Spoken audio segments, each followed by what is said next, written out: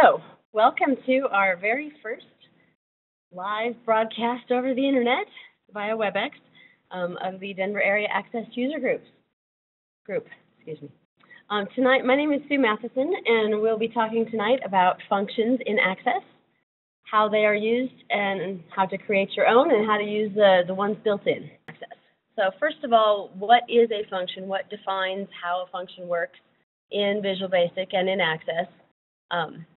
We will talk about the built-in functions, the intrinsic functions, and also custom functions. You can make up your own. We'll go through all the different ways to use them inside of Access. It's not just limited to code. You can use them in queries, in forms, reports, all kinds of places. We will talk about the expression builder. If you are new to Access, this may be something that's a little confusing, that it comes up. You click on that, oh, maybe there's some choices, and the screen pops up, and you're not really sure what that is. So we'll go over how to use the expression builder. And then we will spend some time going through a bunch of the built-in functions, and we'll look at how they work. All right. So what is a function? In general, I actually went and looked this up, and I found lots of descriptions of a function as just a chunk of code that does some work. Inputs and outputs are kind of optional depending on what language you're using, what kind of programming you're doing. But in Visual Basic, and also in most programming languages, there's a very specific definition of what a function is. Inputs are optional, but the function is a chunk of code that does something and then returns a value. So chunks of code can do lots of things, but the key thing here is that there's some answer that gets passed back. All right, and with Visual Basic, we can choose to pass information into the function. That's optional. But the passing the information back, there is something that always comes back. All right, so in Access, like I mentioned, we can use them in all the different objects. Some places are more useful than others, but we'll go through those and talk about those. This little screenshot here is the expression builder that I mentioned. Once you have created functions, or if you're familiar with some existing functions that you would like to use, you can use this expression builder to help you make sure you get all the right arguments in there. We'll talk about arguments too. All right, and then you can make your own custom functions, and this will be in Visual Basic. So we'll talk about the basic structure of a function, what's required, how VBA interprets what you type here. And then this is a list of a whole bunch of built-in functions that we will go through as time permits. All right. Finally, I have a couple of places. Anymore, nobody can know everything that there is to know, so Google is our friend. And when I went to look for functions, I just did a Google search, and these are a couple of resources that I found. This first one, techonthenet.com/access/functions, that one's pretty easy to duplicate. And it gives a really nice list of a bunch of built-in functions with some examples. This second link here is the one that Microsoft puts out. I will also put this presentation up on the Meetup site so that you don't have to write down these links. You can just download the presentation and click on them from there. And we'll do a little ASCII character conversion along the way, so there's a ASCIItable.com. Good way to look up that information. And then just another plug for the lab. If you're working on this stuff and you get stuck, come see us. We're glad to help. Okay. All right, so we're going to build just a custom function here, and then we'll go use it in a bunch of different Access locations so that you can see how that all works. All right.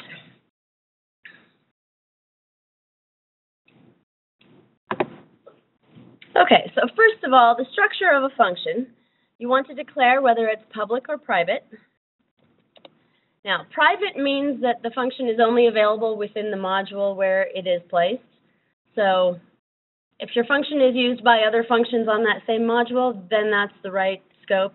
Otherwise, you do want to make it public so that you can use it other places.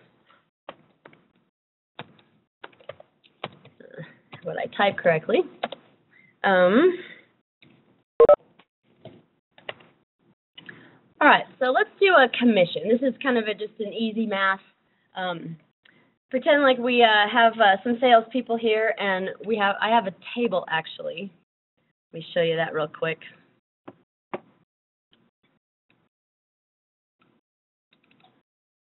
So I have a table here of some sales. I just have a date in here and then a sales total. Your real data would look much more interesting, but this is just for example. All right, so what we want to say is we have several different sales commission levels.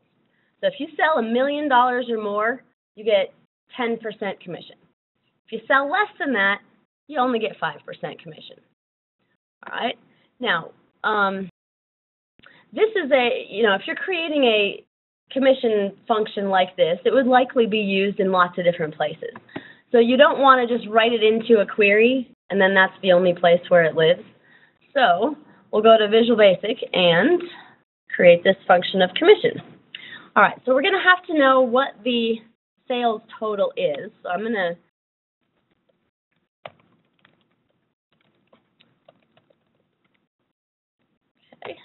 So this is an input. So when you create a function, you get to give it a name.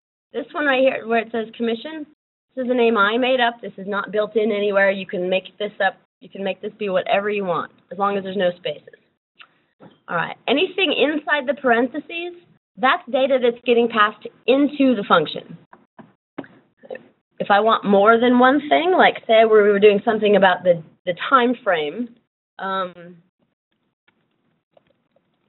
I could put another parameter in there. Right.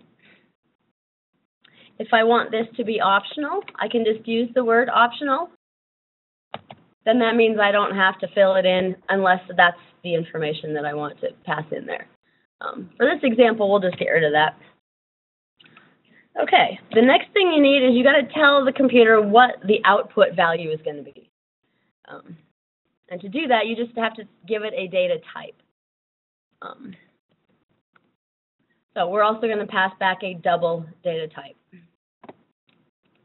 All right, and then inside this function, you can write whatever code you need to go get your data from the database or pull it off of a screen. Somebody entered in some data. Whatever's happening here, you can write that code into this function. Or if you need to do some other math on it. But we'll just do let's do a select case on that sales total. Oops. Not in case, sorry. All right, so let's start off. If the sales total is greater than or equal to 1 million, then commission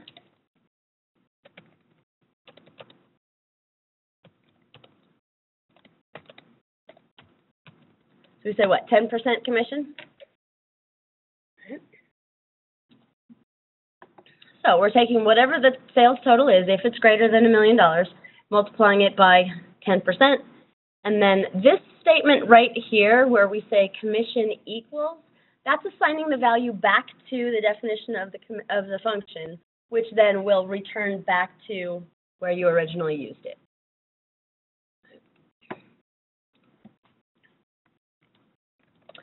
And then if we have case is less than, we'll just do case else here.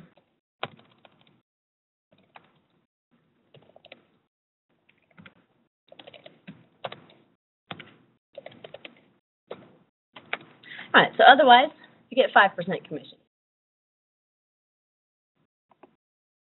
All right, now if we just want to test this to make sure that this works, I can't click in here and click run on this function because functions you can't just, Access doesn't let you just run the function. Because it's returning a value, it needs to know, well, where are we going to put that data? So we got to create a sub.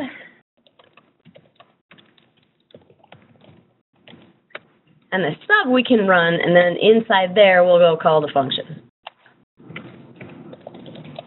So we'll just test it like this with a message box. And we will talk, the message box is actually a built-in function. we'll talk about that more later.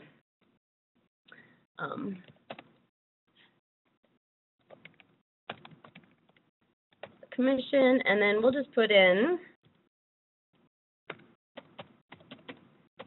1.5 million. All right, so now when I run this,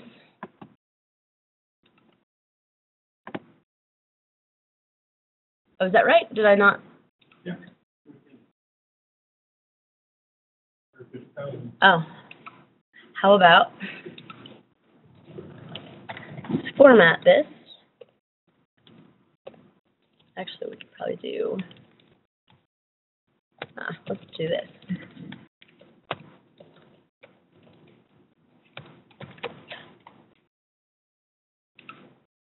There we go. Yeah, so 10% of $1.5 million is $150,000. If we wanted to do the same thing, and we'll take out a couple of zeros. Oh, now the commission's only $750. Because that's 5% of less than. George? Can you call the function directly in the immediate window?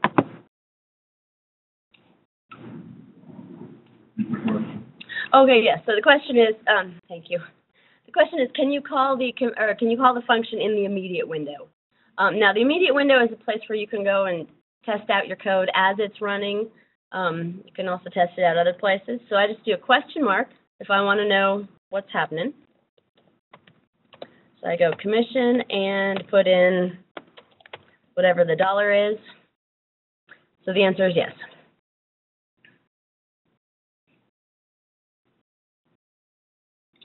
All right. Now, so you can use this function now anywhere inside Visual Basic, but you can also go use this in Access. So let's flip over to here. All right, so we have this table that just has a few sales figures in it. And what I'm going to do is create a query. All right. So here, just in our query, we just have the sales total. I threw the ID in there just for grins. Okay, now I want to go use that function that I just built. Oh, you know, it may ask me to save this first. Hang on.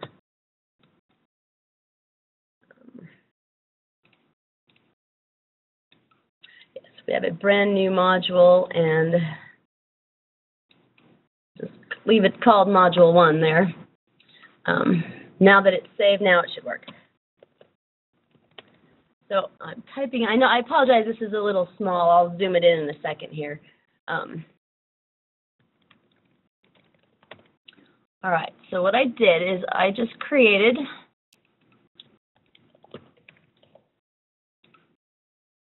all right. Just created a new column, and I used the function. So we can zoom in here. So I use that same function, and I'm passing into it now, instead of just typing in a regular number like we've been looking at, I'm actually going to pass in the value of the field from this table, the sales total field. And so it has the square brackets. That's the indication that it's a field. All right. Oh, hang on. I found this little magnifier thing. It's really cool, but it's kind of hard to get out of. There we go. Okay. So now when we run this query, you can see that, make our font size a little bigger. Okay. So you can see that it calculates correctly. You know, anything under $1 million is 5%. Anything over $1 million is 10%. All right. What would that query look like as SQL? The question is, what does this look like as SQL? And unfortunately, I can't make this bigger unless I do a little zoom here. That. So select sales ID, sales total, and then just right here in the SQL, it has the name of the function, and again, passed in field name of sales total, and I'm giving it an alias as commission amount, so that's giving it a new field name from sales. Yes? No, that's okay. But use that function to calculate. Can you use the function in a calculated field in a table? I do not know the answer to that. We'll go try it, huh?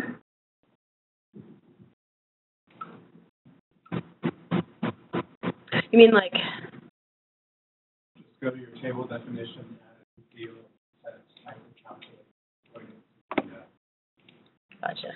Okay, so we'll go here. So you want this to be a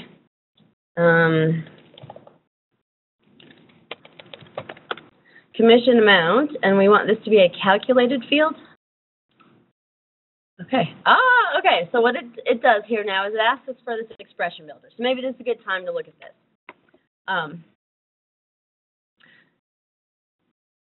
Can everybody see this expression builder screen okay? All right. Okay. Over in this first column, the whole purpose for this little window is to help you write functions and pass in or fill in the correct parameters so that when you're using these functions in Access, you get it right. I mean, it's a little helper tool. Now, if you know how the syntax goes, you can certainly type it. You do not have to use this tool. But this is a kind of a way to use what you've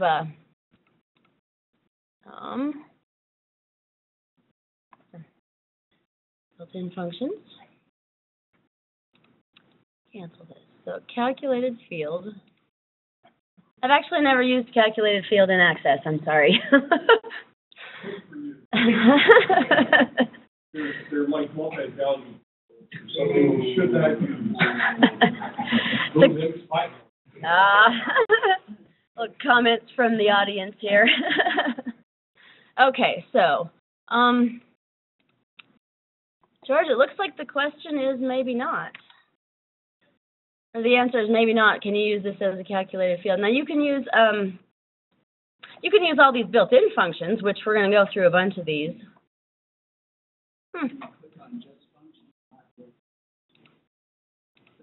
What happens when you click on sales? That's the table. Yeah, that's just the table that we're in. Constants, operators now. See, when you're in a query, let me go back to this query one here. Oh, that's fine. Well, let me just type this. I'm guessing it's not going to like this.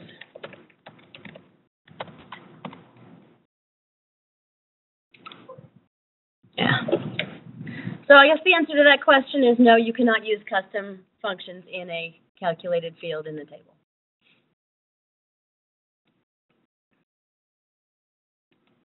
All right.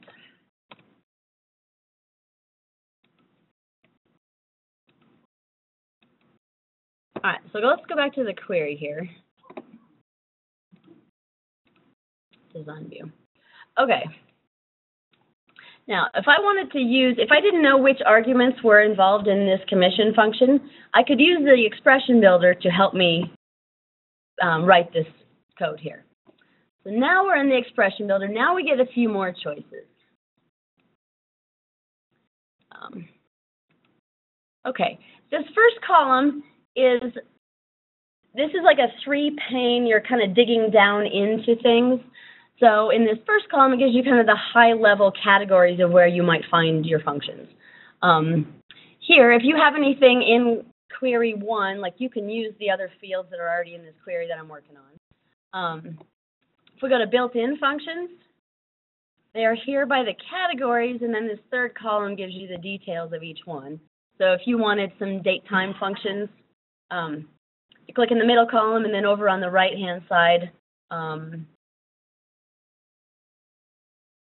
see, what should we use? Oh, date's an easy one. Okay, date's plain old function. It has no arguments to it. The date function looks at your computer's clock, and it returns today's date, or whatever the computer thinks it is. If you are using like a DLOOKUP function, it actually has a few arguments. So there's an expression, which is to be evaluated, the domain, which is where you're going to get the data, and then the criteria, what specific thing are you looking for? And we'll come back to that one. Now, so that's all on the built-in functions. You can search through here and find what you need. This one now, this next group down, dog functions, that happens to be the name of my Access database file. So that's why it shows here there as dog functions. And you can see that all my modules are listed now as categories. So the first one says intrinsic functions. It's a little testing. There's no actual function on that page or on that module. Module 1, there's the commission function we just wrote.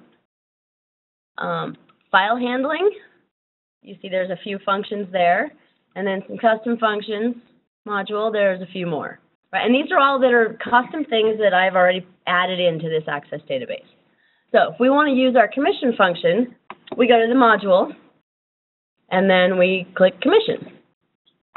Now it says here, oh look, D, sales total. D is my little abbreviation for double. So I know that I have to put some kind of number in there. So if I click in there, it automatically highlights the whole name of that argument. And the idea is it highlights it for you because that's just a placeholder. The little, I don't know if you can see, try to magnify this again. You see there's the little double brackets there at the beginning and the end. That is just a placeholder for that argument. So if you leave that in your function might get a little confused. So what we want then instead is I'm going to go grab from my query one, double-click sales total. It'll type that field name in there for me, put the brackets in there so that I know it's a field. And I see there's no extra weird little greater than, less than signs or any other extraneous text. And so I'm just going to say OK. And you can see here, it wrote the function for me, just exactly like I did manually over here in this other column. It gives it the generic title, expression 1, and of course you can change that name. And you can see that the two columns do exactly the same thing.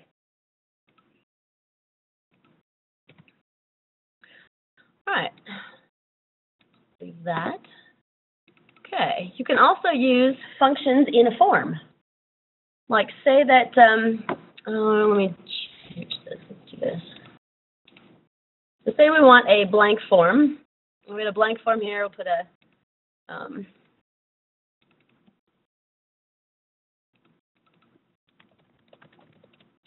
call this one sales total, and we'll call this one commission.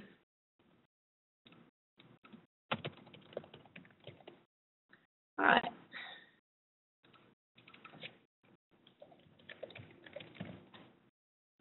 Naming my text boxes. Text 1 and text 2 are never good ideas. All right, now I can also format these. I'm just going to do that real quick to make it a little easier to look at. And we got some currency. Okay, so just plain old form, nothing fancy here. I'm going to type in, whatever the sales total would be. And we want in this text box for it to use that same function and calculate our commission. So we'll come over here. Now I can type it in right here. Right? Like if I know the arguments and I know how it goes, I can just type it right in. But here's the cool thing. They added this, I'm not sure which version of Access, but it's been a relatively recent one. If you're over here in the properties screen, this little property sheet, turn it off, double click also gets you there. But if you go over here to the control source and you type in equals and you start typing, Access gives you the little suggestions of, hey, you started with COMM. Do you want a command before execute M macro? No, I think, here's one, commission. That's the one we want. So I do that one. And then I can start typing, TXT, and it says, oh, wait a minute. do you want to fill it in with something that's on your form? So TXT sales total, absolutely that's what I want to use. All right. Oh, you always have to put in the end bracket. It kind of throws a fit over that.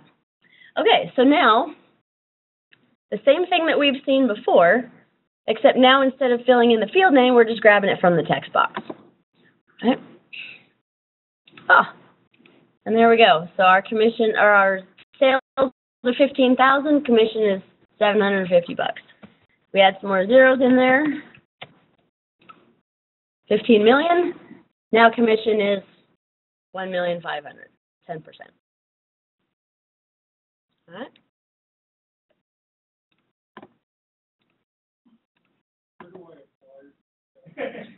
Yeah, right. Huh. All right. So now the nice thing about doing, creating your function in code is that if this does change, you don't have to go rewrite all of your screens. You don't have to go rewrite your reports. You don't have to go change your queries. All you have to do is here, go change your function. So if we wanted, what? Yeah, oh, okay, above million to be 20%? All right, we can do that. And then let's see here, what if we do, sorry, it's less than $10,000. Oops. Helps if I type. Okay. Less than $10,000, sorry, you don't get a commission. Greater than $1 million, you get 20%. Anything else, you'll just still get 5. Sound good?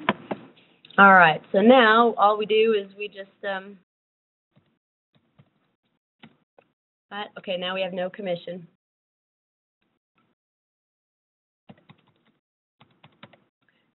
Oh, one more zero.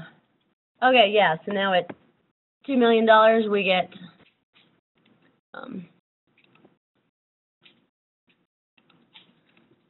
just so I can click out of that box. There we go. So at $2 million of sales, now we get $400,000 worth of the commission. All right. Make sense? Okay.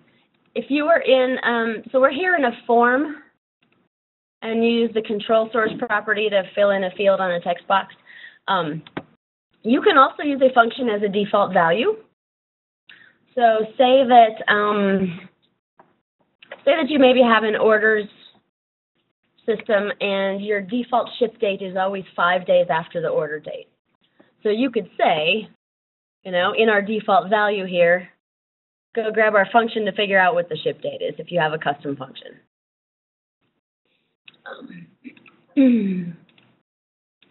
Sure, so I have another form here.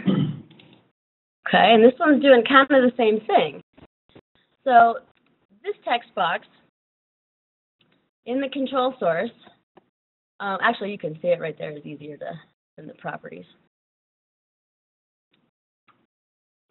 All right, I want this text box to show up on my form, and I want it to grab today's date, which is also one of the built-in functions. And then I'm going to use the format function to figure out what kind of date format I want on that. So when I look at it, it tells me today is Tuesday, January 5, 2016. Once we open this tomorrow, it'll say tomorrow's date. Okay, all right. Okay, so let's look at a couple of others. So that, sales commission thing is pretty basic. I have a few other things that I've put in here already that we can just kind of look through and see how they work.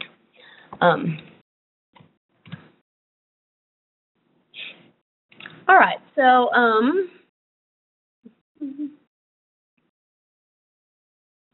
let me.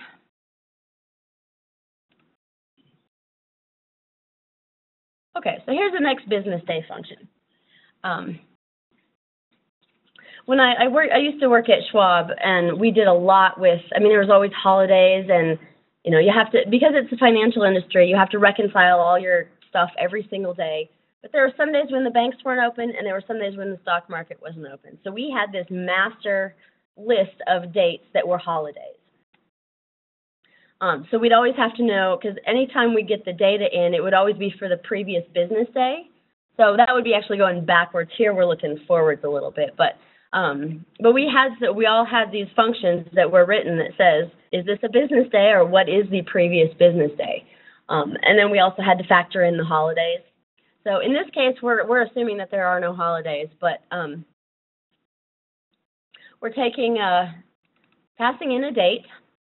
There's a date to consider, and then we're going to figure out which day of the week it is.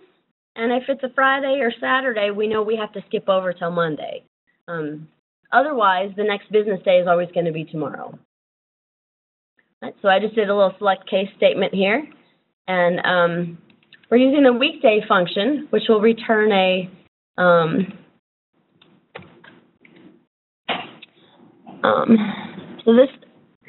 what I did to get the little yellow hint is Control-I. If you're ever in a built-in function and you need some help to figure out what you're looking at here, Control-I will get you that little help. All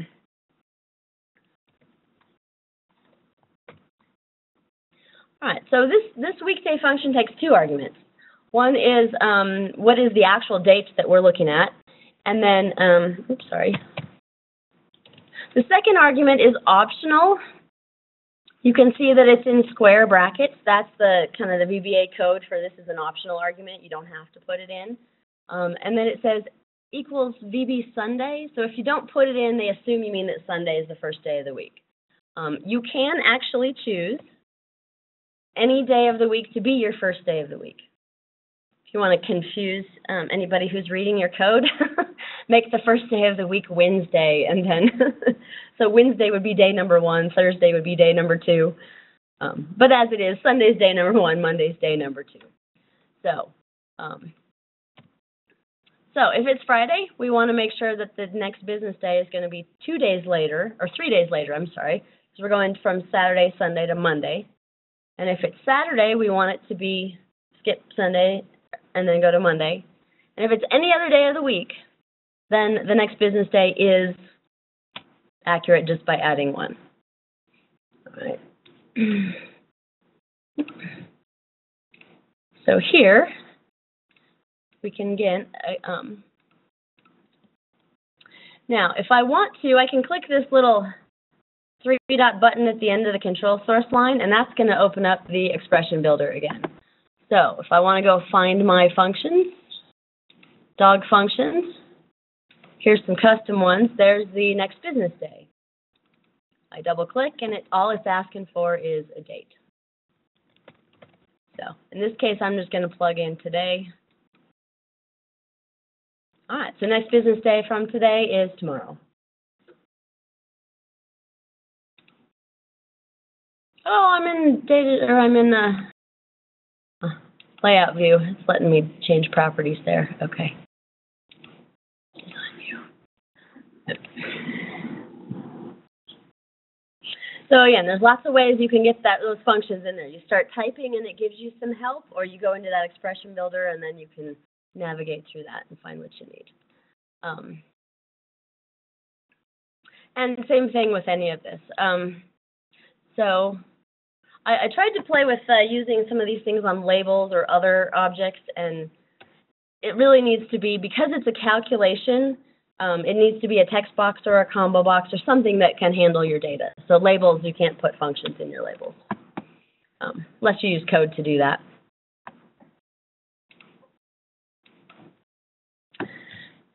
All right.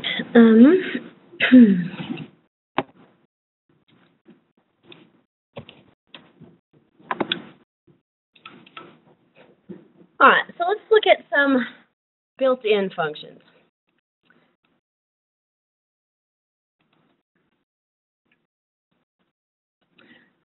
All right, so let me show you these couple of websites that I found.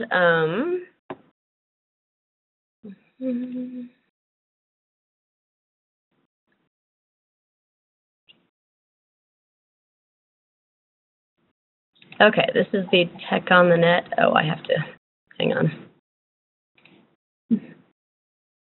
You're in your access window. Yeah, I know. I was opening these 2 pages before I threw it up here. Okay.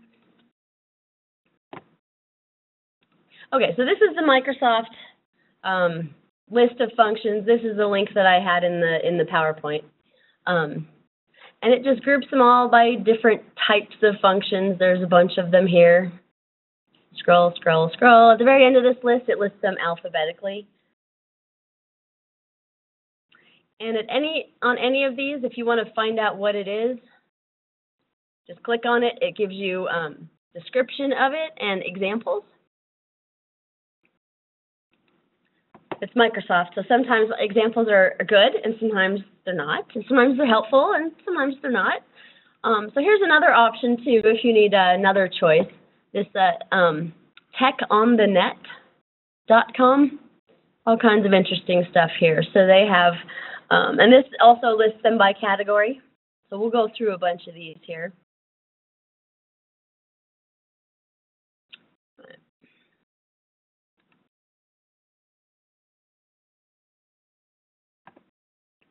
Okay, so I have a couple of variables that I've declared here at the beginning, and this is just a subroutine. This itself is not a function because I want to be able to run this and test out all of these other functions that we're talking about. All right, so starting out with some math functions. This round function is something that I use a lot. Actually, before I go into this, when you're using functions in VBA, there's a little bit different list than the ones that are available in the expression builder to use in queries and reports and other access objects. They're pretty much the same, like the round function is in both. The integer function, you know, these that we're talking about here, most of them are in both places, but there are a few that don't cross over. So just be aware of that. All right, so first of all, this debug.print, what that's going to do is just type something in this immediate window down here for me. I could have used a message box with all this. That's another common way of testing things is you just throw it in a message box. But I didn't want to have to click a message box every time we're doing this. So debug.print just prints it to the immediate window.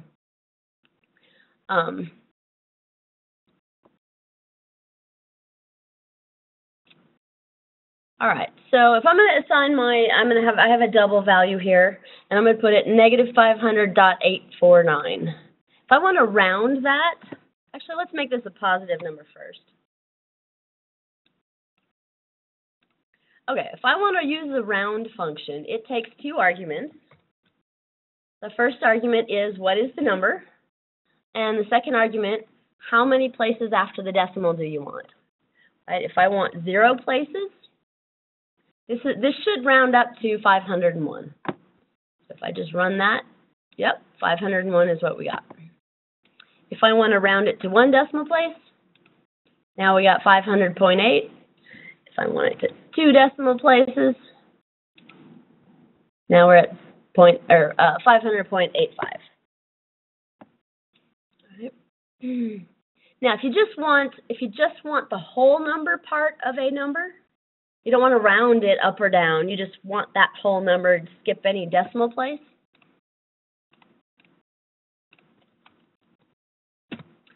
That way, that's the int function. Oh, I'm in the wrong place. There we go. And what that does is that just chops off the integer value. If you're negative, it does the same thing. Oh, but wait a minute. It doesn't do the same thing. See how that rounded it? Because when you're dealing with negative numbers, now you're on the other side of 0. So now it's finding the closest whole number to your negative number, which means it goes down 1 farther. So if you were in a position where you really need to get whatever that part is before the decimal place, regardless of plus or minus, we can use the fixed function. Because what that does, that actually does grab just that number, whatever it is. Positive, negative, doesn't matter. It's always grabbing that, just the part before the decimal.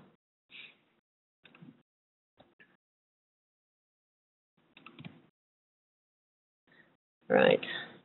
If you need to find, sometimes you don't care whether it's plus or minus. Like there was I built a query in a database recently to compare what had been entered into the database compared to what had been entered onto a paper form that was then put in by data entry. And so I wanted to know if we were off. And it didn't matter which direction we were off, whether it was plus or minus. I wanted to find the places where we were off the biggest amount. So I used the absolute value, and in this case, then, it just strips off the plus or minus, and you always get the positive number. Yes, question? Do int and fix change the data type, or is it as? Does that make that an integer, or keep it double? No, that's a good question. So do the int and fix change the data type? Yes, they do, because they return an integer. If you are interested in any of these definitions, all you have to do is just click your mouse in the function, press F1, and wait for the internet. Oh, you have landed on our redirector pages. Okay. Sometimes it takes you right to the page. Sometimes you got to do another click. All right, but anyway, any of the built-in functions, you press F1, you get Microsoft's help and definition of that function. So it returns the integer portion of a number.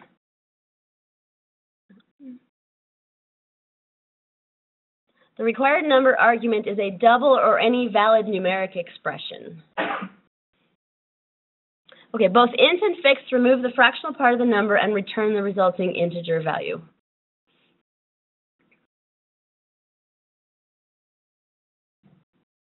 What? Susan? Yes? What? Go ahead. I posted a question about bankers rounding. Okay. Because there's some caveats to rounding. Oh, yes. That. I don't know if we want to go into a whole discussion about that, but if people would be able to read it in their comments in the question area, chat area. Oh, okay, yes. So the question is, for those of you online, there's a question about bankers rounding, and I know that that is different than regular rounding, but I'm not sure what the rules are. I don't have the chat window. Okay. People should, she should not have chat. Yeah. I see. Yeah, because I posted it to yours. I think it's good enough just to note that there is, if Access uses bankers rounding, you should read the help file to really understand. Oh, Access does use bankers rounding? Okay. Okay, so VBA uses bankers rounding. All right. You're going to use the round function to understand. There is a huge knowledge-based article that lists about 20 different ways to round. The important thing is people use Excel. Excel in a cell on a worksheet uses arithmetic rounding, but VBA in both Excel and Access use bankers rounding, which is different. Right, yes. There are differences between Excel and Access. And, yeah, so Excel uses, when you're looking at it on the spreadsheet, you said it uses regular or arithmetic rounding, and then bankers rounding is what it uses in VBA, and Access uses that too. And what is the difference? Do you know? That's why there's a monstrous article. Oh, that's why we go online and read the big long article. Okay.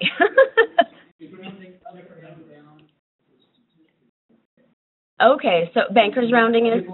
In a nutshell, bankers rounding, even numbers are basically truncated where odd numbers are rounded. So 3.5 becomes 4, but 4.5 becomes 4. Oh. Yeah. Okay. That's why you got to go read your article. Gotcha. For those of you online, there was a little in-room discussion here about what is bankers rounding, and it sounds kind of complicated, like there's lots of rules about it. So. Oh. We'll have to talk to Howard. Yeah. So the other thing I wanted to ask, which your internet page was vague on, And to be honest, I should know the answer, but I don't. And that's on int fix. It says integer portion, but it never says whether it returns an int or a long. My question is, does it pull up at 32,768 or not? So just for fun, would you do a fix on 33,000 in the immediate window just to see what it, whether it gives you an answer or if it blows up? Okay, so the question was, so the original question that was asked was what actually gets returned by int and fix? Is it an integer or what data type is it? We know it takes a double or any numeric expression, but it looks like it returns a long because an integer only goes to 32,000. And so here we're at a whole bunch. How many zeros did I put in? That's 50 million. Let me erase this and see what we get.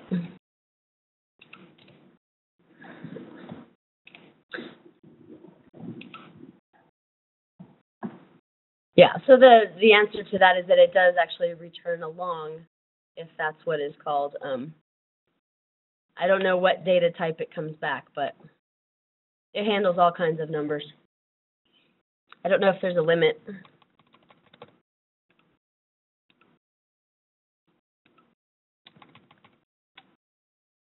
Oh, now we got a pound sign back here. What's that about?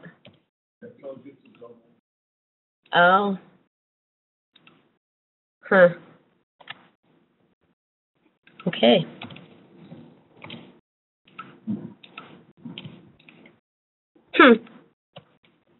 Okay. All right. Okay, let's move on. Okay, so the absolute value, and then this is an interesting function. I can't imagine when you might want to use it. Just the val function. It returns numbers in a string, but only if the string starts with numbers, and as soon as it hits a non-numeric character, it stops returning numbers. So in this case, it's going to give us nothing,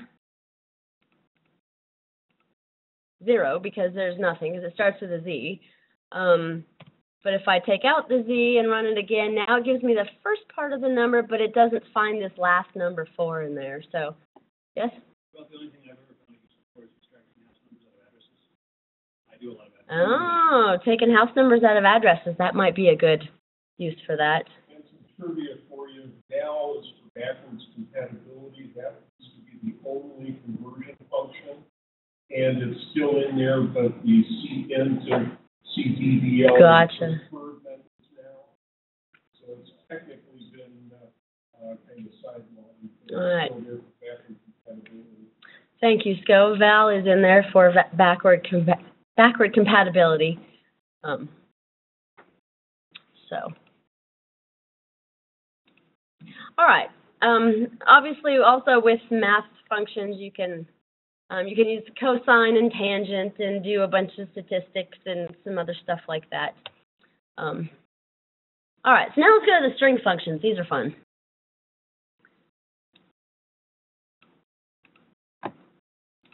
All right, so I'm just going to assign my test string to some data goes here. And just run this.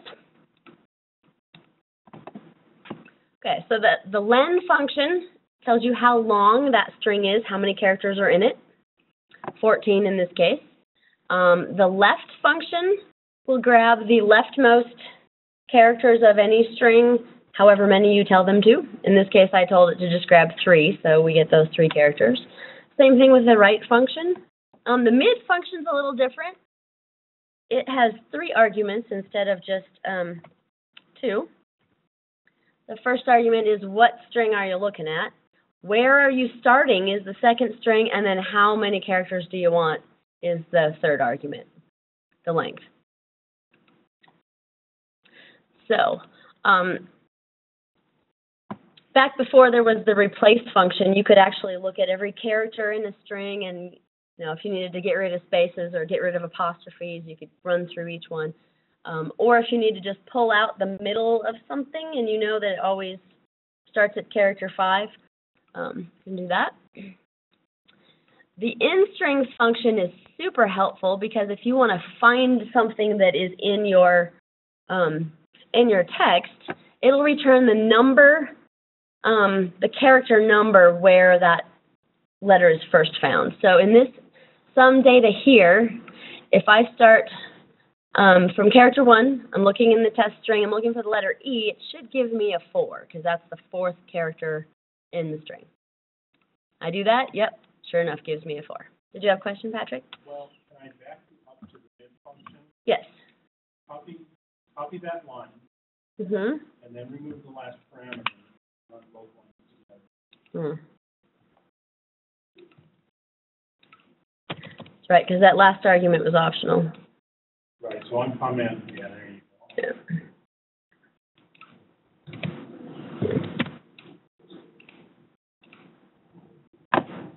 And so, the mid point just being that if you don't include the last argument, everything from the starting point. Good point, yes. If you miss that last argument on the mid function, you get everything from that point to the end. And that's actually very powerful. A lot of people don't realize, they think, oh, I can do that with right. But to use the right function, you have to calculate how many characters come after that point you pick. For the mid, you just have to specify the point and it's dynamic. Right. So if you could use the right function to do the same thing, but yes, you have to then, how many characters do we want? Oh, well, we want the length of characters. Let's see.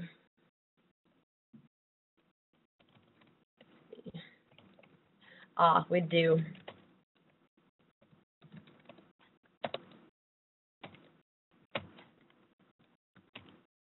So you'd have to take the whole length of the string and minus the however many characters, if you were looking for a particular character. And that happens a lot in code too. But that is good to know that the mid does that just by leaving the last argument off.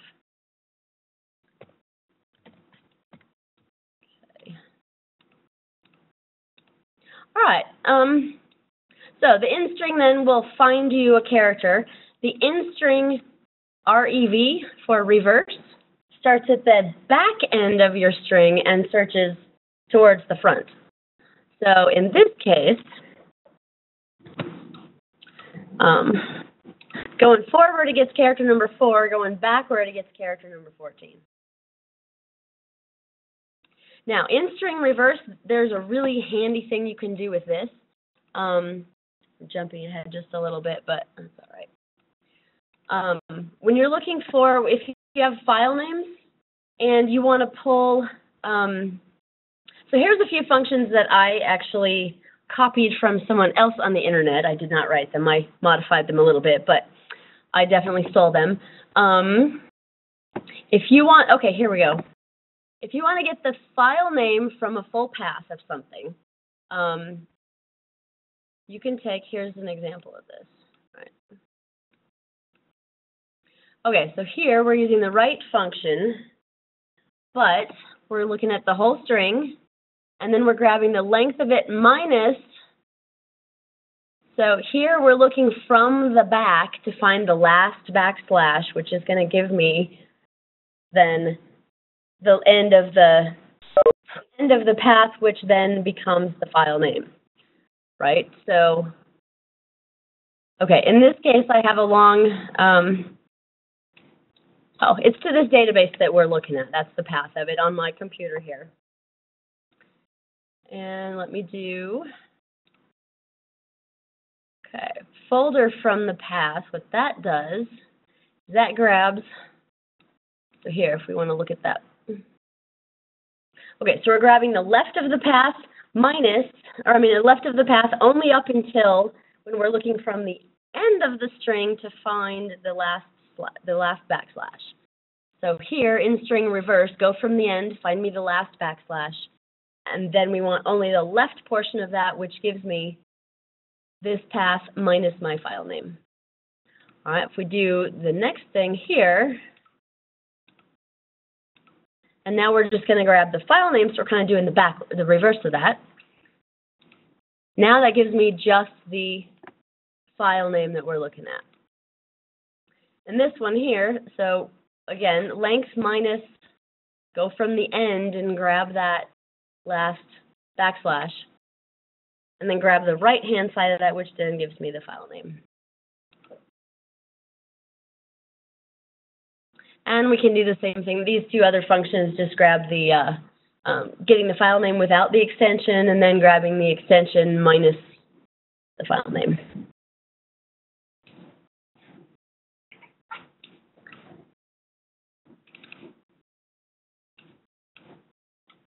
All right. There's a space function. This is interesting if you have fixed length data. When I was working at Schwab, we had a lot of text files that, you know, the first 10 characters were the name.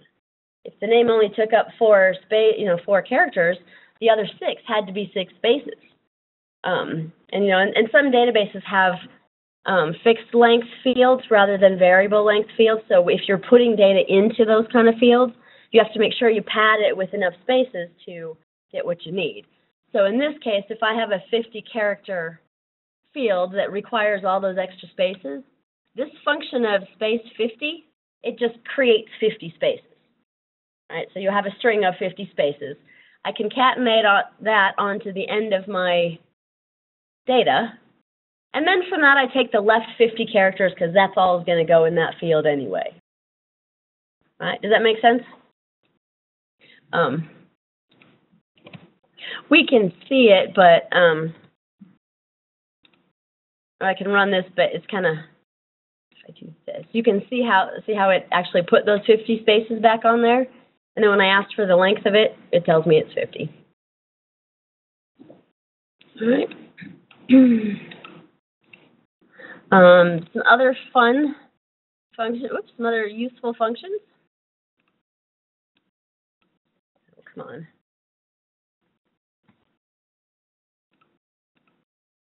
All right, uppercase and lowercase. These are kind of cool.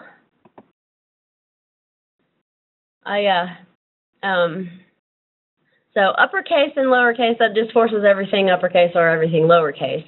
I had a client who, he turned on the caps lock because he doesn't like typing capital letters. No, we don't want all of our data to look like it's being shouted at or shouted. You know, we don't want it all in capitals. My engineer dad does that too, types in all capitals.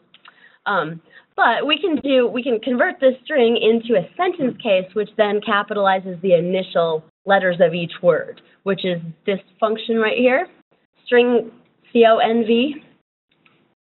And you have lots of choices for this actually. So we give it the string that we're changing, and then proper case means capitalizing every letter. No wait, there's my short list. Okay.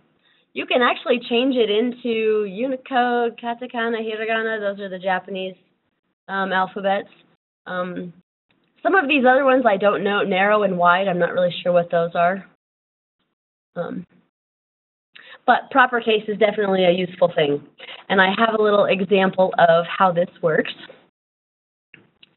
So here on this customer name field, I'm typing in all lowercase, and it's capitalizing it for me. And this is something that's kind of fun. I just used the key press event. And what this does, all right. So what this does is this will change the characters as you are typing them when you use key press.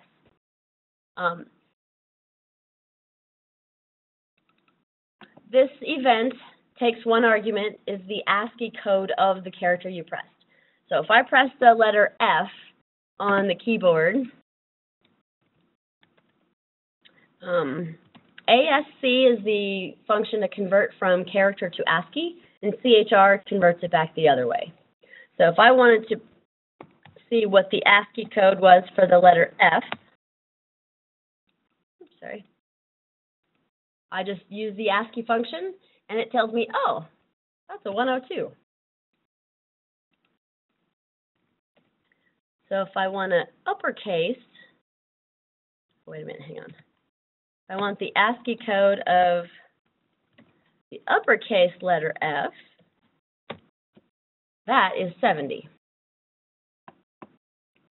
All right, so what I'm doing in here is as soon as you type a character into that text box, it gets fed into this procedure, and then I have a little select case that says, oh, if that character that you just typed happens to be a single quote, which is 39, or a double quote, which is character 34, then I want to return a 0, which means it's not going to actually let me use that letter, that character. If I put, and I just put this in for example, if I put in a space, I want it to put an underscore, give me back an underscore instead. No spaces are allowed in this field. Otherwise, what I want to do is I want to uppercase every letter that I typed in. So what I have to do is take this ASCII code that comes in, convert it to a character, then uppercase it, then convert it back to ASCII, and then send it back out, and then it ends up back in the text box. All right, so let's go look at it again. And so as I just typed a backspace. It's fine with that. I type numbers. It's okay with that. Space. Oh, and now I'm typing lowercase letters, and it capitalizes them for me. And I typed a single quote. It won't go in. Double quote won't go in.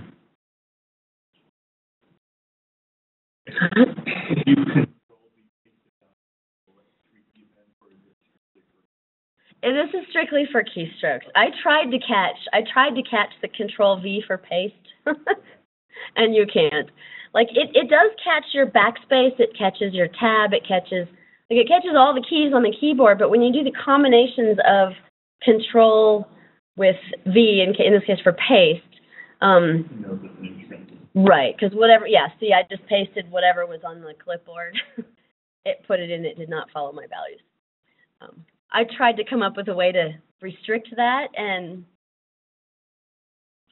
I don't know if anybody has any suggestions on how to prevent pasting in a text box. Then, yeah. No, actually, that was a very good question. A lot of people can actually do copy from a website or another application, paste into the application, and the best way that I've found to cover all cases is to handle the stuff after updating that is controlled.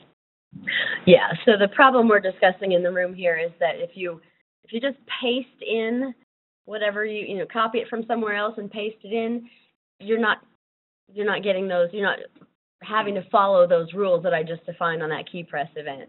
And so there are better ways to handle that in a user interface to make sure that your data is good. Yes, go.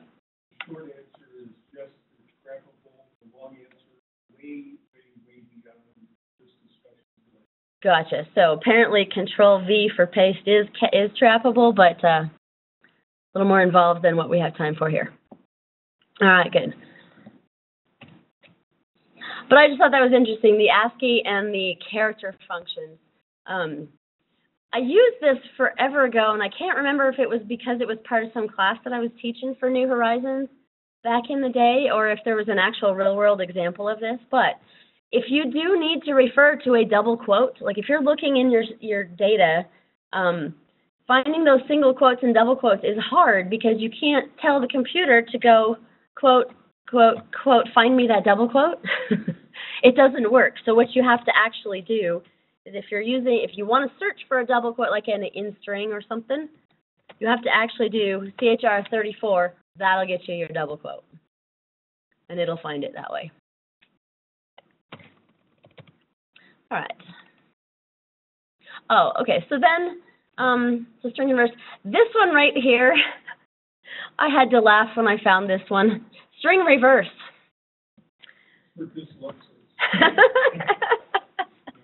Comment from the peanut gallery here. So if I did a string reverse, it literally reverses all the characters in my string. Not sure why you'd ever want to do that, but it's there if you need it.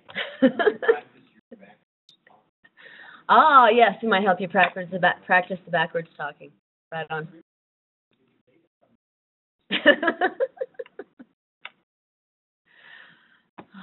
somehow repeating jokes on a recorded session seems kind of anticlimactical.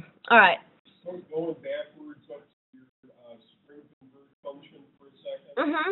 Just a sidebar on the example proper case that does not work with proper names. You're going to have to resort to a custom VBA function to handle this thing. Yeah, if you have like. Mm-hmm. Yes, that is one limitation of the proper case conversion is O'Brien's and the McDonald's and those kind of names. Yeah. Yes, and if you have acronyms where all the letters are capitalized, that does not work that way as well. But for my client who insisted on using the caps lock key, this was a good solution for him. All right. Moving on. Okay, so we have some trim functions, the right trim and left trim. They just take the spaces off of the front or the back of our string. Like here, this string has a bunch of spaces before and after.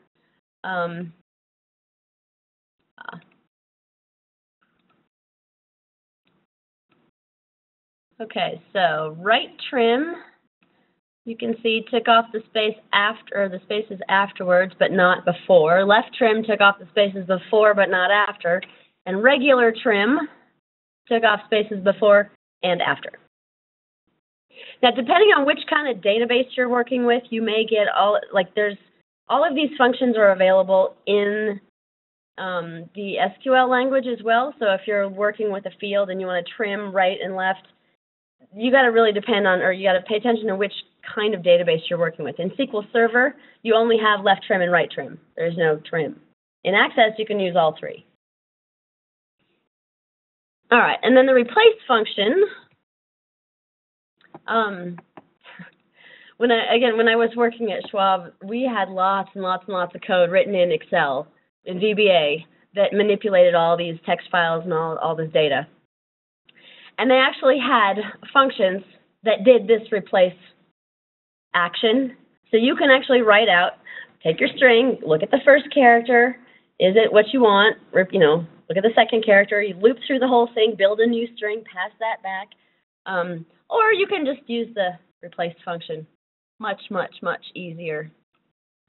So if I just replace the spaces with an underscore, there we go. The replace function is really helpful if you need to clean up your data before, as you're checking it after the users have entered it. Make sure you got no illegal characters according to your database. If there's maybe some apostrophes, you can replace them with a double apostrophe that'll make the data go into the database. But very handy function. Okay, so now we have some. They're categorized as inspection functions, but they're really just is this data what is this data? Is it here? Is it not here? Is it null? Is it empty? Is it a number? Is it a date?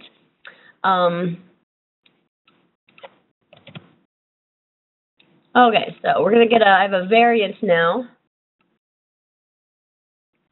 Let's see, let's use that one. Oh, one. Sorry, the little, that one.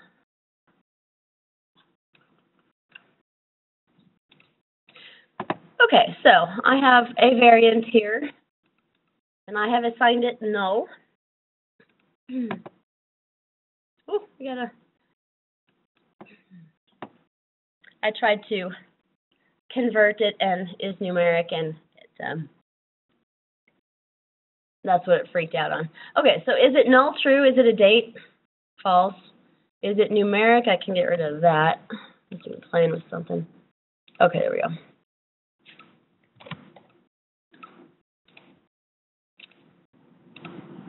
All right.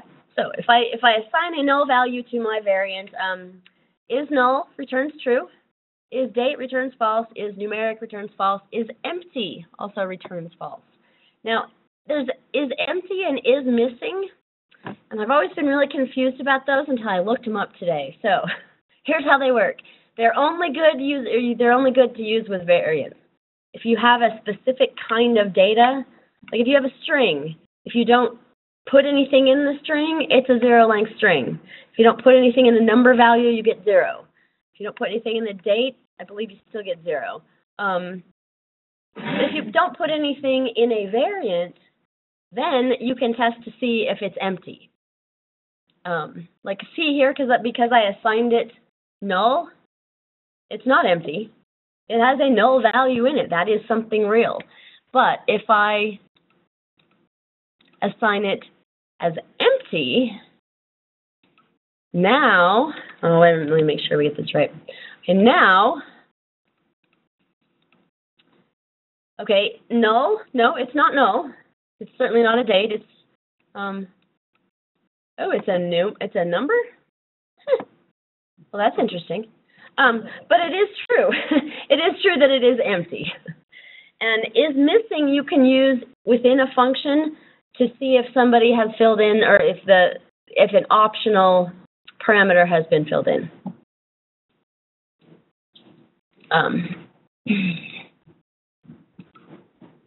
All right, so is numeric will find numbers, is dates, finds dates. It is smart enough to know if I put in 220, this year is a leap year in 2016, last year was not. So if I make our variant hold 2/29/2015,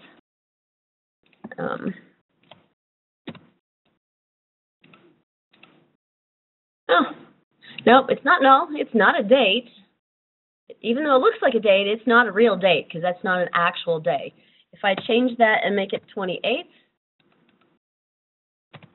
and do it again, now it gets that it's a date. And even though I passed it in as a string, it still looks at it and says, oh, could this be a date? Along with the is null, there's another, okay, so. Okay, so the NZ function, NZ is for null to 0, but this is a specifically Access thing. If you use VBA and other Office products, it's not available in Excel, it's not available anywhere else. It's just Access specific thing. And what it does is it looks at any value that you pass into it, and it says if it is null, your second argument says what you get to put in its place. So this is handy if you're doing some math and you need to make sure that any null values get evaluated as 0, or maybe, I mean, it really depends on your particular situation. But in this case, let's see, what should we make our, do this. Okay, so we'll assign our variant value of null. And I'm just going to run these. And the first thing gives us a quote, quote, there's nothing there. You see, it's just nothing. Instead, and this next one says, okay, if it's null, I want it to tell me missing data. So sure enough, there it does. This third case here, it puts in a 0. And on this last case, if it's null, give me today's date. Now, the NZ function you can use within a SQL statement in Access. You can use it in a query.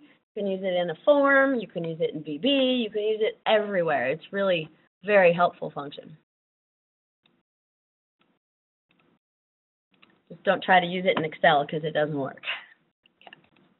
All right, so we got 10 minutes left, so let's just skip past a few of these. Well, I guess we're almost done.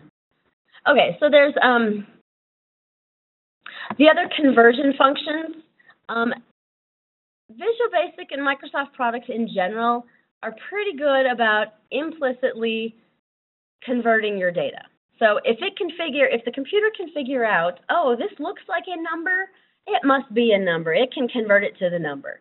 Not all databases are really good at that, so depending on what kind of data source you're working with, you may have to explicitly convert your data. And sometimes you also run into situations where things just don't work, and so making it an explicit conversion is sometimes a solution for that, because then you're taking the guesswork out of it. And all of the conversion functions start with the letter C, and then the data abbreviation of a data type that they're converting to. Like in this case here, CINT, convert to an integer. CLNG converts to a long integer. CDAT converts to a date. CSTR converts to a string. I think we can try a couple of these just to see. So here, if I give my variant something that's clearly not a number, it's going to freak out. Because here I'm trying to, well, we'll see. Oh, yep, we got type mismatch. We have a problem. Okay, so in this first case, it did actually do this line correctly. It took my plus sign, changed it to it, kind of interpreted it as an ampersand, like I'm concatenating two strings together. So it took x5 and then space 6, put it in there. If I take out the x, and then we run this, so this, let's see, we got 3 lines. Okay, so these are the 3 lines it printed. This first line, I just put the 5 in there plus the 6. It did still think with those spaces in there, it did get confused on that. But once I convert it to a number and then add on a string 6, it says, oh, that 6 looks like a number. I think we'll just add it and give you 11. So these last two both ended up 11, whether you trim the spaces off or not. It's pretty good. We talked about the ASCII and the character.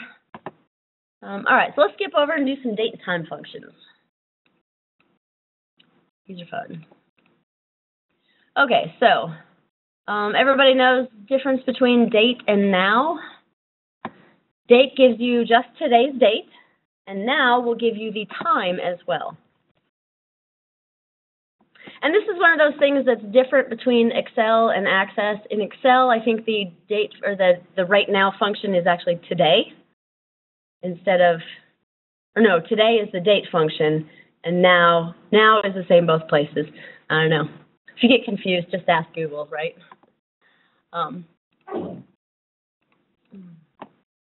Okay, so here, pretty straightforward. We get the date or the date plus time. All right, I'm going to assume that the date is right now at this minute. These are very helpful functions here. Date value and time value. They will pull off just the date portion of the date time or just the time portion. So if I tell it that my test date is right now at this minute, and then I do this, oh, I guess we're still getting some of these. But these last two entries here, you can see the date portion here and then just the time portion. So if you have data that comes in that, like maybe is a one thing I like to do in, I'm going to put it in this table. In my tables is to put a date entered field, and then as the default value, I just use the now function. Ah, did you see it try to type that for me? It says, oh, here we go. There's a built-in function. All right. Again, you can also use the expression builder in here. But if I use now as the default value, what it does is the moment that record gets added in, it gets that date and time stamp. Now, if I want to say, well, I just want to find all the records entered today, I could do a query that says, okay, between midnight and midnight, or I could just do date value and say where date value is whatever I'm looking for. Right.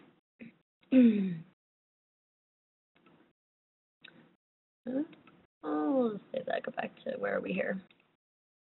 Okay, time value again, same thing, pulls off just the time. These functions here will extract a portion of your date.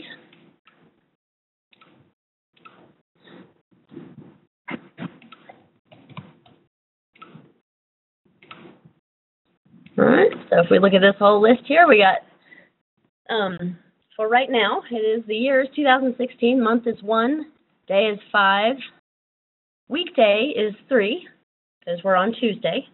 And because I didn't tell it which day to start, it's assuming Sunday. So Sunday's 1, Monday's 2, Tuesday's 3.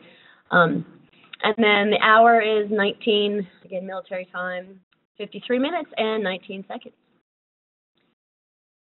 Is there, Yes, is there question? Is there a native lookup function to turn that? Is there a fix for the weekday problem? Yes, there is. I was very happy to discover this. I've written many of my own built-in functions that if weekday is 1, return, quote, Sunday, right? If weekday is 2, return, quote, Monday. But there is now a function that does it. It's called weekday name. And it takes the argument of the weekday number, and then the second argument, this is kind of interesting. If it's abbreviate is false, it'll give you the full weekday. If you put abbreviate true, it'll give you just the first 3, like MON for Monday, TUE for Tuesday. All right, so if I do this, you can see it just wrote down Tuesday down here. If I make this true, what? Yeah. All right, and if you do true on the abbreviation, you got for TUE for Tuesday. All right, now the best part about all these date functions, though, are what you can do with date serial, date part, date add, and date difference. These are fun. This little control panel for WebEx keeps getting in my way. Okay. So if we do a date serial, and I tell it, I'm going to grab the year from today, I'm going to grab the month from today, and I'm going to add 1, and then I'm going to tell it day 0. Not day 1, not day 5, I could, and it would then put all those together and return me the actual date. But if I do date 0, what it does, it gives me the end of the month. So, okay, the month of today is 1, and I added 1 to make it 2. So this is actually feeding in 2016 for the year, 2 for the month, and then 0 for the day. And what that does is that makes the function returns the previous day, which is the last day of the previous month. All right, and I even tried this out because, you know, what happens if it's December, right? And can you add, okay, if we grab month out of December, that's going to be 12. I'm going to add 1 to it. It's going to be 13. Oh, wait, hang on. That got confusing. Try that again. 12/31.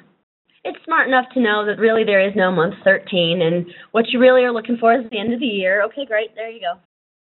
The date part, date add, and date difference, they all use kind of similar arguments. You can tell it which part of the date you want to work with. And every time I go to use this, I have to look it up because it's not one of these things that stays in my head, so I always F1 it, go online, and we wait for Microsoft. Okay, there we go. And so then they have a little cheat sheet about what you need to put in to get which part of the date. So 4 Ys gives you the year, not 2, not just 1. You gotta have 4. A Q gives you quarter. M for month, N is for minute. That's how they distinguish between the two. W is for weekday, and WW is actually for the week number. And there's several ways that they can figure out which week it is. It's whether the first Thursday of the year or which week has the first of the January 1st in it. It's kind of like the banker's rounding. There's a whole big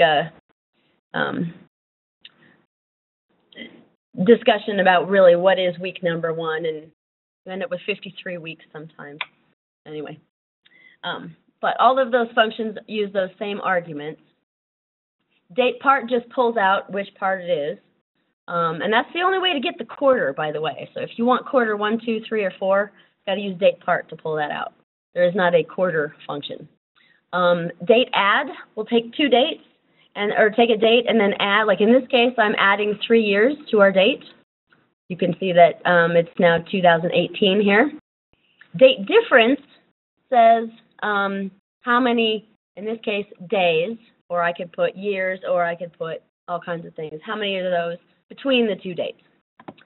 And then I have to show you a couple of fun functions that I built for a client that use these date functions.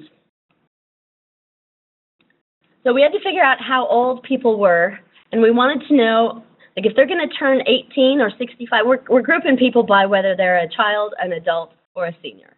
And so for purposes of this database, 65 and older is senior, 18 to 65 is adult, and 18 and younger is child.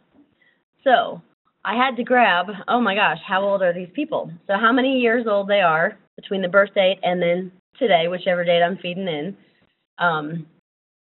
And then I have to say, well, have they had their birthday yet this year? If they have, then oops, we subtract, or then no, then the birthday is good. But if they haven't yet, so then we have to subtract one to go back a year. And then I look in the month, and if they've had the birthday this month yet, are they that age, or do we have to back it off one? All right. And then here's just another little function that says, what is your age, and then which group do you fall in? Senior, child, or adult.